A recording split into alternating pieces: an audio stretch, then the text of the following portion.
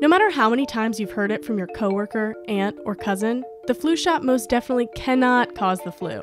Flu vaccines are made with either inactivated virus, meaning dead virus, or with only a single protein extracted from the flu virus. And nope, neither can give you the flu itself. The downside? Getting the flu shot can sometimes come with some side effects.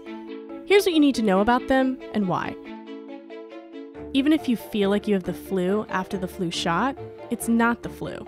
And remember, if you have any side effects you're worried about, check in with your doc just to be safe.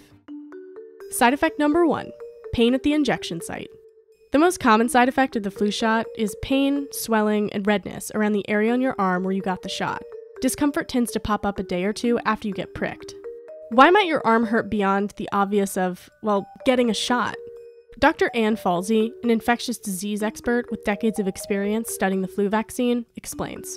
So you get pain generally from having an immune response. Part of the immune response is some inflammation. And so if you get a sore arm, your body is reacting to the flu proteins that are in the vaccine. The vaccine is not a live virus. It cannot replicate inside the body. And in particular, influenza is a respiratory virus, so it wouldn't be replicating in muscle or soft tissue anyway. Side effect number 2, fainting.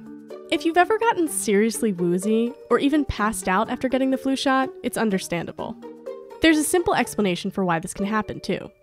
Dr. Teresa Murray Amato, the chair of emergency medicine at Long Island Jewish Forest Hills, explains. Some people are just a little bit afraid or nervous about needles or healthcare in general. And so what can happen sometimes, it's sort of like a fright response. This is not unique to flu shots. This can be just getting your blood drawn, just the idea of getting your blood drawn, seeing a drop of blood. It's actually physiological. It actually happens because you trigger your vagus nerve. And it actually does decrease your heart rate and your blood pressure. The way we fix that is we just lay you down and it gets better. Side effect number 3, an allergic reaction. In rare cases, you could have an allergic reaction to an ingredient in the flu shot, namely proteins derived from eggs. Don't worry, if you notice any reaction at all, the reaction is usually mild. You might notice a stuffy nose or hives, and the Centers for Disease Control and Prevention, aka the CDC, still recommends that you get the shot, even if you have an egg allergy. If you have a history of severe allergic reactions, the CDC recommends that you talk to your doctor about how to safely get your vaccine under their watchful eye. Side effect number 4, a possible link to a rare neurological disorder. Guillain-Barré syndrome, also known as GBS, is a neurological disorder that affects your peripheral nervous system, which is basically the network of nerves that branch out from your brain and spinal cord to other parts of your body, and can cause weakness or even full paralysis. And in some rare, keyword rare, cases, it's linked to the flu shot. Don't freak out yet. Research is inconsistent, and the possible risk is slim, as in 1 to 2 additional cases of Guillain-Barré syndrome for every 1 million doses of flu vaccine administered slim, the CDC estimates.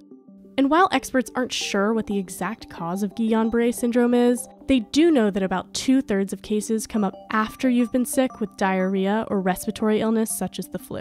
That means while it would still be incredibly rare, you'd be at a greater risk for GBS from not getting the flu shot, and potentially getting the flu, than getting pricked.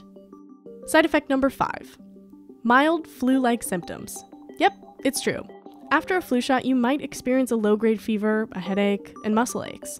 Typically, these symptoms are mild and short-lived, lasting about 1 to 2 days compared to an average of 3 to 7 with an actual case of the flu. And they're far less severe than the symptoms you'd have with the flu.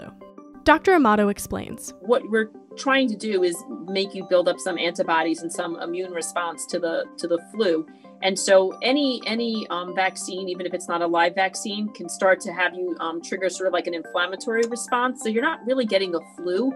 You're just building up an immunity. It's not very common, but sometimes people will complain of like body aches or feeling a little achy or low-grade fever. And I tell them that's good. Your body's actually building up an immune response so that if you were exposed to the flu, you hopefully will get either very mild or no symptoms at all. If you end up with a bona fide case of the flu after getting the flu shot, it's possible you caught the flu before your vaccination started working. After all, it takes about 2 weeks to be fully protected from the flu shot. It's also possible that your flu shot might not have worked because it's not a foolproof prevention strategy. Experts make educated guesses on the strains of flu that are most likely to be circulating each year, and sometimes the shot simply proves more effective than other years. But even if you do get the flu after getting vaccinated, thanks to your shot, you likely won't get as sick as you would without it. Experts suggest everyone 6 months and older roll up their sleeve before the end of October. After all, despite any side effects you might experience, the flu vaccine is considered the single best way to prevent the flu.